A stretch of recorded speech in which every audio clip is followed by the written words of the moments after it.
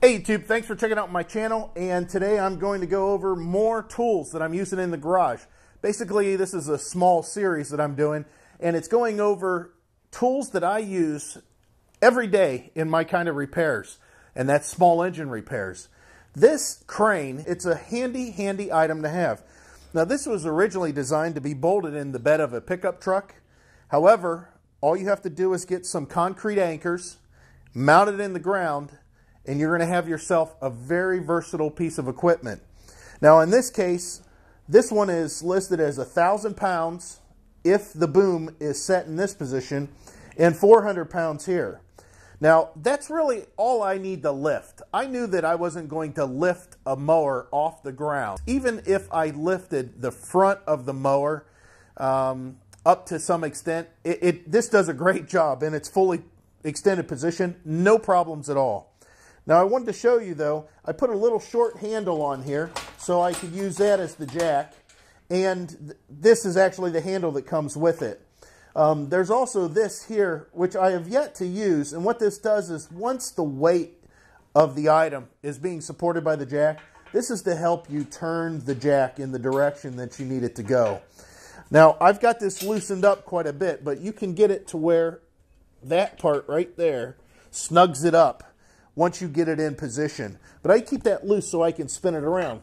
Now, if you can imagine that I have a tractor that's up on the table already, and I need it to be lifted so I can, let's say, remove the transaxle. It's really nice because this lift will go up considerably to where it can do it.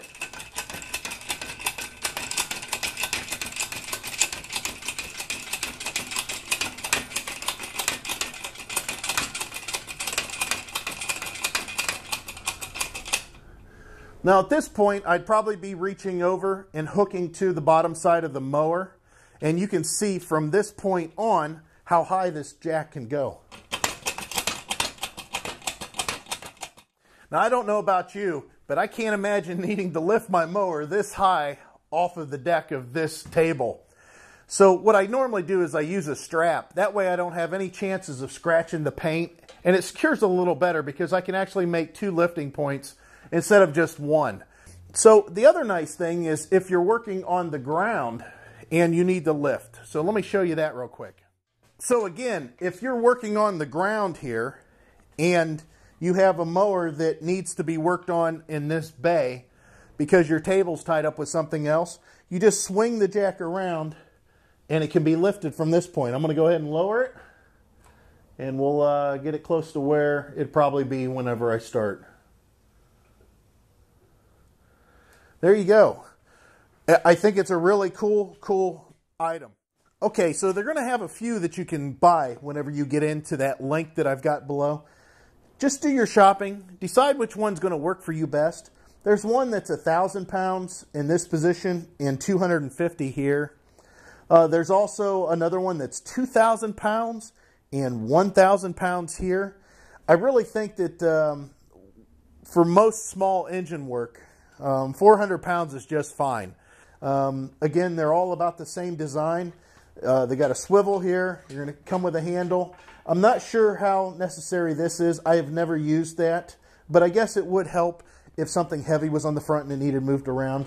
And then, of course, you've got a swivel plate that you can mount to the ground. Again, with just anchors. That's all I've ever used is just concrete anchors. And this does see some water, and it is getting a little bit rusty, but I've never had any problems with the way that it feels. It doesn't make any noise, and it's been a really good product. So, again, the link's down below, and continue to watch for my other videos on other items in the shop. Thanks.